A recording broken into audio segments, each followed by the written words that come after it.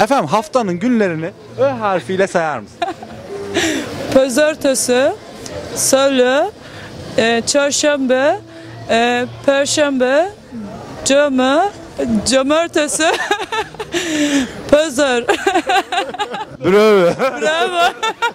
Pazartesi, Salı, Çarşamba, Perşembe, Cuma, Cumartesi, Pazar. Haftanın günlerini I harfiyle. Yok. Pazartesi I. Pazartesi, Salı, Çarşamba, Perşembe, Cumartesi günü. Pazar. I harfiyle sayar mısınız? A harfiyle, I harfiyle. Pızırtısı, sılı, çırşımbı, pırşımbı, cımı, cımırtısı. Ben öğretmenim. Pızırı unuttum pardon. Bu kadar mıydı? Tamam ben teşekkür ederim. Yani şeyi mi? Evet. Yani günleri I harfi koyarak sayar mısınız? Seslilerinin yerine I harfi koyun. Pazartesi, Salı, Çarşamba, Çarşamba, Perşembe,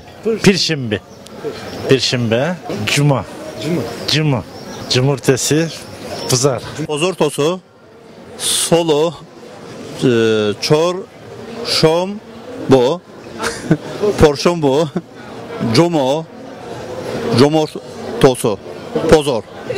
Pazartesi, Salı, Çarşamba, Perşembe, Cuma, Cumartesi, Pazar.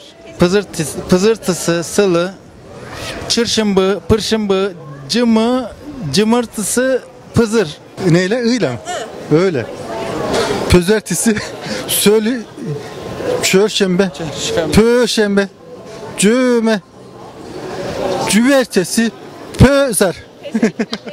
Pazartesi, Salı, Perşembe, nasıl oluyor? Cumartesi, Pazar. O harfiyle. Pazartesi, Salı, Çarşamba, Perşembe, Cuma. Daha devam. İki gün daha var hadi. Hangisi kaldı?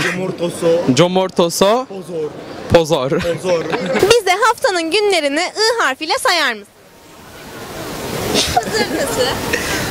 Pazartesi, Salı. Hadi. Çarşamba, Perşembe, Cuma ve Cumartesi, Pazar. I harfiyle sayar mısınız? Pazartesi. Salı, Çarşamba, Perşembe, Cuma, Cumartesi, Pazar. Ö harfiyle. Pazartesi, Salı. Ya. Efendim haftanın günleri var ya pazartesi. Sesli harfler var ya. Ö yaparak söyler misin? Öyle mi? Şöyle bir örnek veriyorum. Ben bir önce yapıyorum. Pazartesi, Salı, Çarşamba, Perşembe. Yapamayacağım. Sarı Mikrofon. Türkiye'nin en çok izlenen mikrofonu.